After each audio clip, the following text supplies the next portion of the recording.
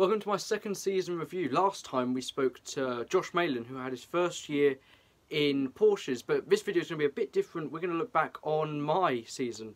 You know, I'm sure a lot of you know I do hire karting at my home track, Kart Track Chroma, competing in their junior league, and I'm a part of their youth club. So I think it'll be just a nice little video to look back on what has been quite a positive year of karting for me. Before we get into the video properly, I want to give a very big shout out to Karting Armchair Experts, which is a group on Facebook which, if you're passionate about go-karting, whether you're like me in just competing in hire karts, or you know you compete in Super 1 or anything big like that, go and check out the group. It's fantastic. Whether you race karts or you just like the sport, whatever your interest is in terms of karting, it's on the group. Go find them. Gary does a fantastic job in putting out new content for everyone to see, and yeah, so it's a lovely community, so make sure you go and check it out.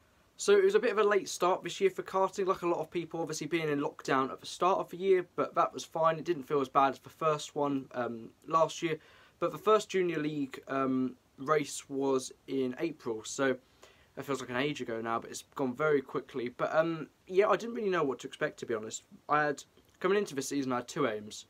The first was just some consistency, because last year I competed. That was my first season, and I didn't do the full season because of COVID. I was planning on doing the full season, and I think if it wasn't for COVID I would have done. But the thing is, last season it was so stop-start because of COVID. I'd do a race, then we went into the big lockdown, and I did a couple of rounds, and then that was cut short again because of restrictions and tiers and whatever. So the aim was consistency, because last season I'd have a few good races, and then have a spell of bad luck, or just didn't have the pace or whatever. So the main aim was just some consistency to start with.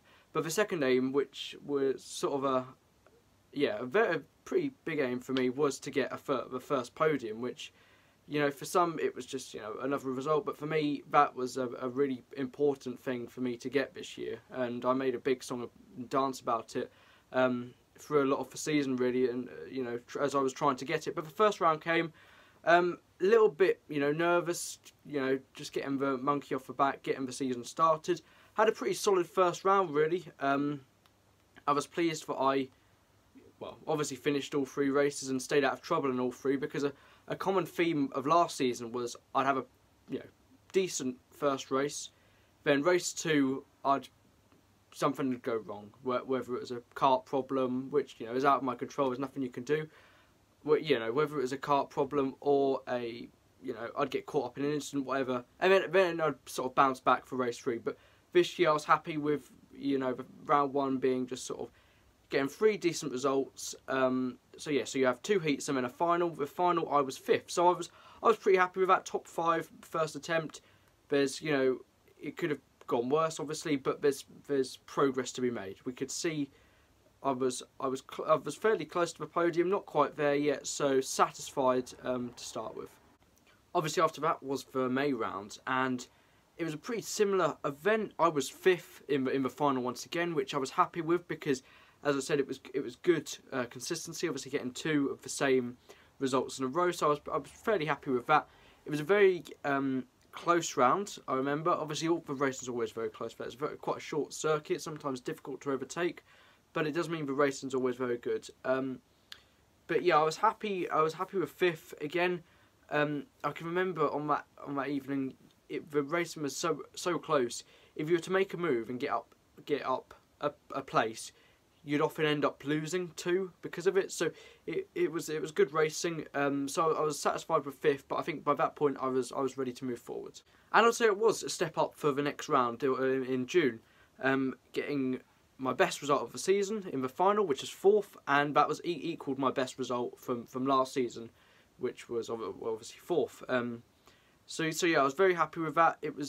I remember being able to. I was so close to third in that final, which was a common theme throughout the season for me, which we'll continue on talking about later.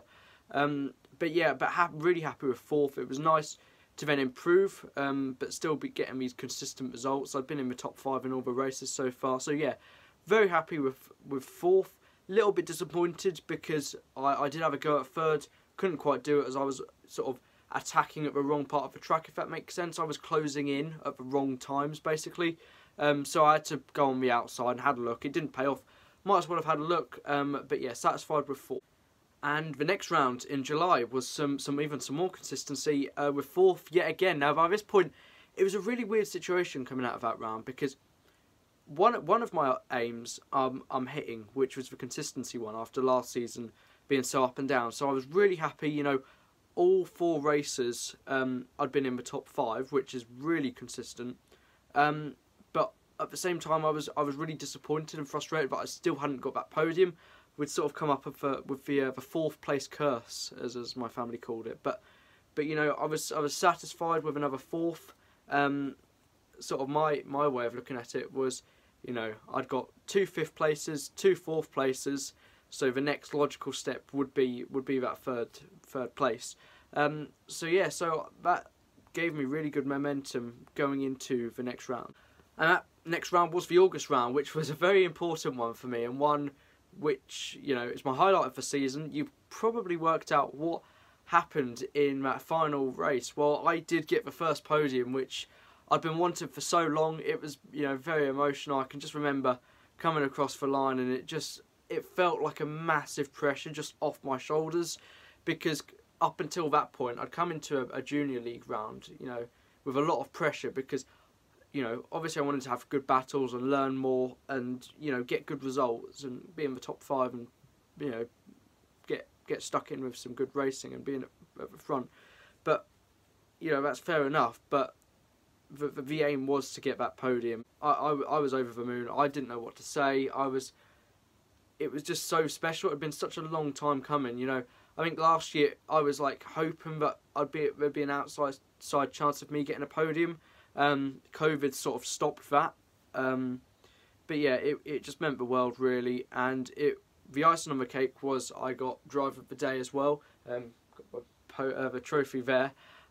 So you know, that was the icing on the cake, really. And that meant a lot, because there's a lot of talented drivers in that league. So I was very, very grateful, and it was a massive confidence booster as well, because, you know, I often thought, you know, when I kept on coming 5th and 4th or whatever, which was, you know, I was happy, as I said, because it was consistent and that's what I'd wanted. But you then do question, am I good enough to get this podium? Am I going to be able to do it? So it was really nice once I'd finally done it, and, you know, it lifted a lot of pressure off my shoulders, as I said, and it sort of then allowed me to you know, and sort of enjoy the rest of the season a bit more.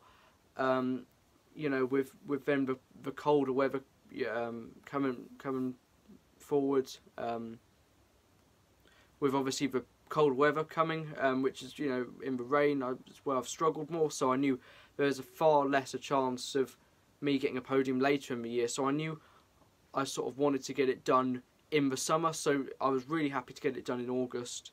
So yeah, I was over the moon. I still look back on that day and that race with very happy memories, and that will definitely, I'll always look back on as one of my best kart races. Sadly though, the September round wasn't so positive. The weather it had been dry all day, fairly grey and fairly cloudy. It had been alright all day, and obviously it's in the evening, so we got there, and I remember getting my race suit on. We went upstairs for a driver briefing, because we brought them back in now because of the less COVID restrictions, and we came out again, and it was belting it down with rain, chucking it down with rain. The track had gone from being completely dry to just, it was more like a river, really. So that was frustrating. So that was a difficult round for me. I'm definitely will be the first to admit I struggle in the rain. I've still not quite got that sorted yet, and that's been where I've struggled this year, whether it's at the proper junior league races or at youth club. But that's the focus going into the winter. Last season, last year coming into this year, over the winter months, that was the aim, that was the focus, to improve in the wet. That sort of didn't really happen, and didn't go well, because we were in lockdown. You know, there was the restrictions over Christmas, and we didn't really get out again, as I said, until sort of earlier this year, before the first junior league in April. So I still feel like I struggle in the wet a bit. So it was a bit of a parade that evening. I remember there was some good racing from what I could see at the back, but But yeah, that was one to forget really.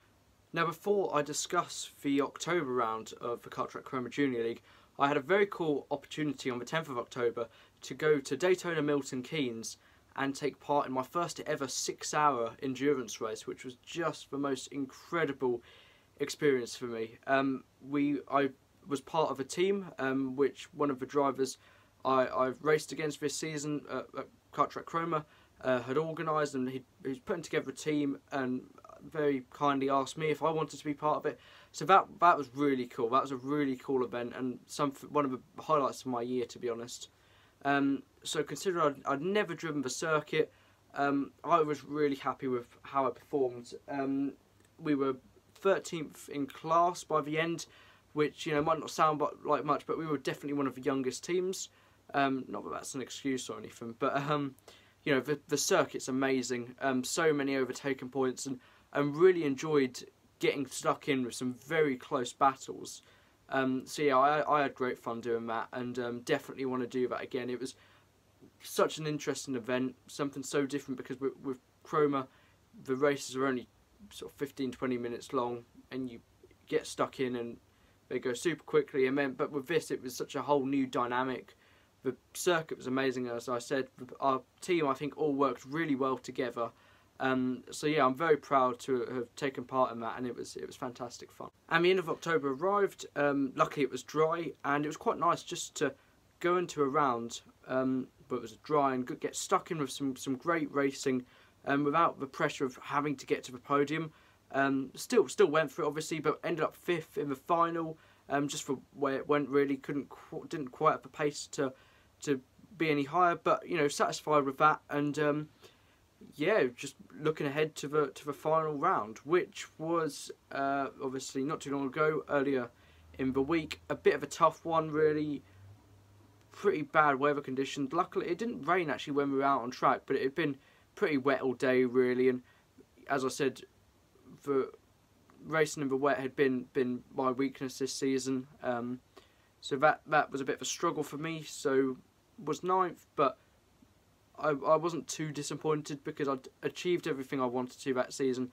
I just wanted to just go out and enjoy the final 3 races of the year.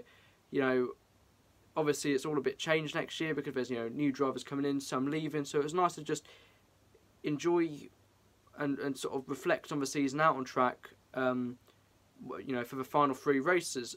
So yeah, that is my Karting Chroma Junior League season. In the middle of December, we are doing a special 3-hour endurance race after one of the youth clubs, so that should be fun. But I just wanted to cover the normal Junior League races for this year in this, you know, little videos, which I hope you've enjoyed. Just a quick one. Thank you very much for watching this. Please do subscribe if you did enjoy it. Thank you to Karting Chroma, as always, for organising these Junior League races and youth club, and all the you know, events that you guys organise, all the help that you guys give to us, because yeah, without you guys, you know, we wouldn't be doing this. And so yeah, thank you very much. I've been your host, Louis Hedge. I hope you've enjoyed the video, and yeah, I hope, you know, this is something we can improve on next season. You know, we've got plenty to look forward to. I think the aim for next year is just a few more podiums, plenty more results, you know, maybe even a win if the stars align, who knows. But thank you very much for watching. I've been your host, Louis Hedge. See you all soon.